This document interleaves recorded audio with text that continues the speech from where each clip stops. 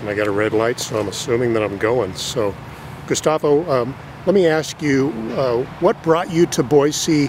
What did you know about the dual language program in the Boise district?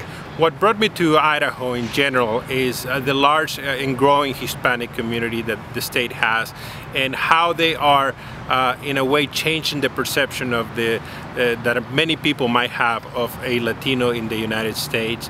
A lot of people think that they are recently arrival migrating from other countries, but here in Idaho I'm finding that a lot of the population is established one, is a second, third generation people who move from other states with Hispanic heritage like Texas or California, and they have made Idaho their state.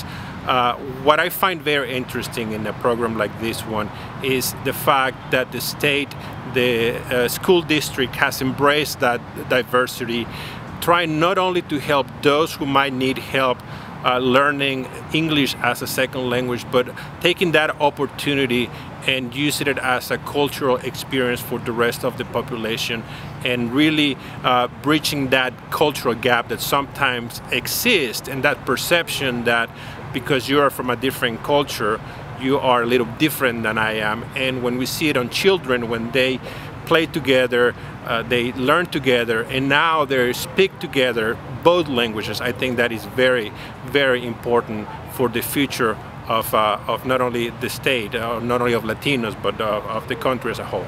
So what perceptions do you have of the Boise District's dual language program now that you've seen it in action? It is very interesting. Certainly it's not the only one I've seen. There's other in the country. But the fact that it is on a state far away from what is perceived as a Latino country tells me that there is a recognition that of the importance of being not only bilingual but being bicultural, multicultural. There's people here who, I hear they also know a third language, and the fact that they're learning a new language is also, I think, going to help them in the future to improve their learning experience and be able to communicate with other people. So what are the takeaways for you with regard to the Boise District's dual language program? The takeaway, I think, not. Let me think about that for Sure. a second.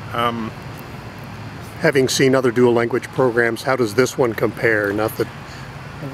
I think what really impressed me, or what made me smile the most, was the time before school started, how the kids were out on the field playing together, playing not only soccer, playing basketball, playing many different games and sports, and talking to each other like they're longtime friends without any division. And you could hear that English and Spanish, certainly English is a more prominent one, and I think that's the way perhaps it should be when you are on a daily basis, but how quickly they also exchange from one language to the other, much the way many families in the United States have done, not only with Spanish, the Polish immigrants or the Russians or whoever other immigrant has had that experience at home, where you could quickly switch from one language to another. And something that I've been listening as I've traveled through Western states, and I'm talking to second, third, or other generational Hispanics, is how, as grown-ups, adults, they grew up with the belief that they should not speak Spanish, that their parents, even though they might have been able to only speak Spanish at home, encouraged their children not to speak Spanish, in some cases even punishing them for speaking Spanish, because they thought it would be a hurdle, an extra struggle for them to fit in within the U.S. culture. And now we're seeing this newer generation where that bilingual education is being embraced, and I think that is a big contrast, and certainly here in Western states, but I'm sure it's happening all over the country. Great. Anything else I didn't ask you that you wanted to share? You're the one running the show. So. Thank you very much. Thank you.